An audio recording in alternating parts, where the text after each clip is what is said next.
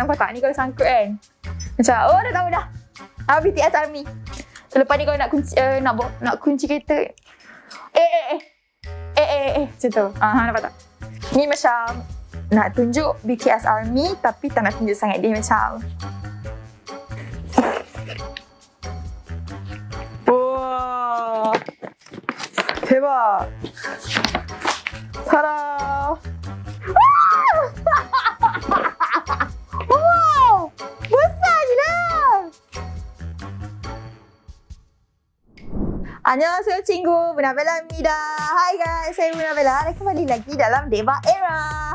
Okay, macam hari tu korang dah follow Muna pergi dekat BTS Pop-Up Store dekat Wan Utama. Dan ramai yang komen macam, Muna sebenarnya beli apa So sekarang ni Muna akan reveal apa yang Muna beli dekat BTS Pop-Up Store dekat Wan Utama. Dan Muna akan buat unboxing juga. Kebetulan baru je sampai Muna punya first BTS album. So Muna pun excited sangat and nak share dengan korang semua cinggus. Alright, so dekat sana apa yang Muna beli ialah Muna beli jaket dan juga key holder. Actually dah buka sikit dah. So tak sabar. Tapi kita macam unboxing lagi sekali lah.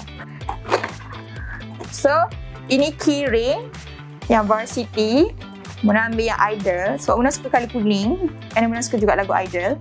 Masa dekat BTS Pop-Up Store tu dia ada macam-macam. Okay, korang boleh tengok balik dekat video previously.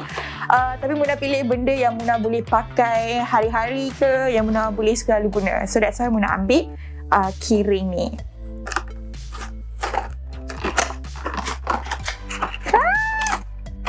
Tada! Okay, pergi. Tadang! Boleh letak 3. So dia senang juga sebab nanti boleh sangkut je macam dekat bag ke apa. Muna pun macam clumsy sikit kan. So senang kalau nak cari. Taklah terganggu-ganggu. So dia total boleh muat 3. Termasuk yang ni pun boleh gak kalau nak letak kunci. So Muna letak satu dulu. Nanti baru nak letak kunci rumah. Woohoo! Oh, nampak tak? Ni kalau sangkut kan. Macam, oh dah tahu dah. BTS Army. Selepas ni kalau nak kunci kereta. Macam tu. Nampak tak? Ini spark kontroversi juga. Sebab ada orang komen tau dekat video tu. Dalam banyak-banyak Muna pilih yang macam tak cicak tu juga, hitam putih. I like black and white. Yang lain lawa. Tapi Muna tak tahu kenapa. Sebab rasa ni versatile, boleh pakai selalu. And Muna suka lagu ni. Boy with love. Ini stadium jumper 01 in the size of M. Tada! So Muna pilih ni sebab studio era sejuk. Nampak tak? So bila sejuk, kita nak pakai lah yang macam tak nak bagi kita sejuk. Sebab tu Muna ambil jumper ni. So kita nak try. Hala, tu set.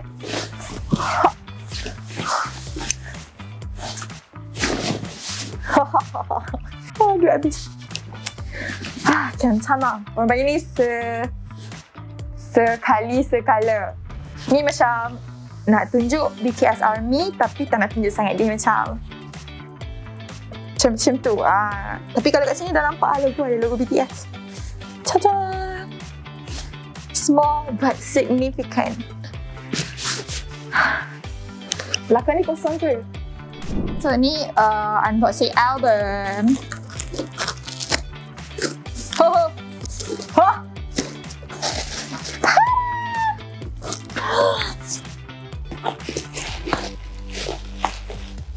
Tada!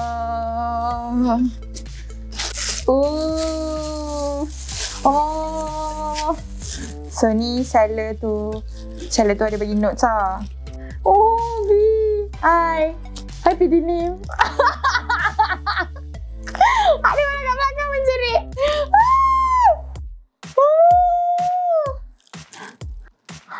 Jimin.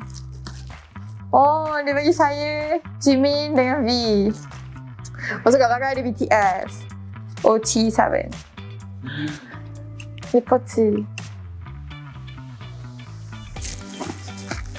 This is the edition.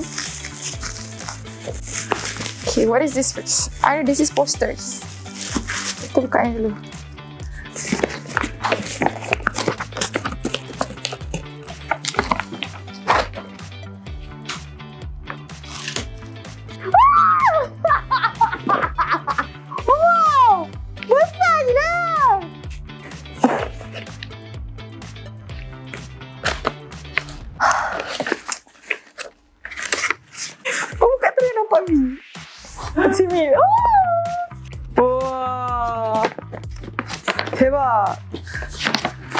Tada!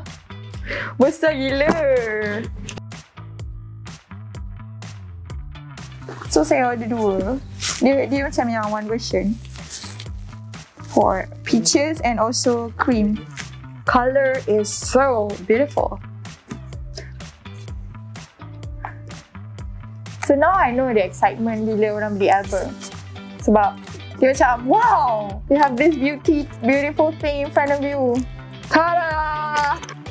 Wow, the color.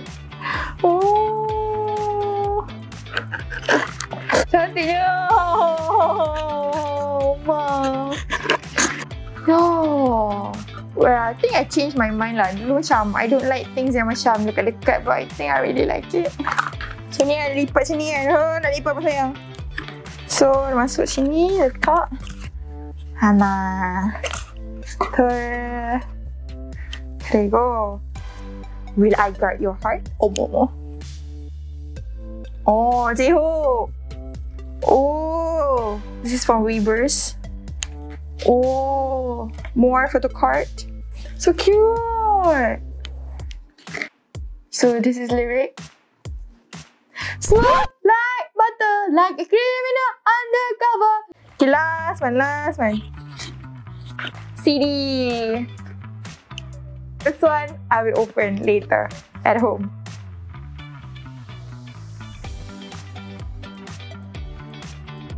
Cinggu! So ini dia unboxing untuk album BTS. So hopefully you guys enjoy this content.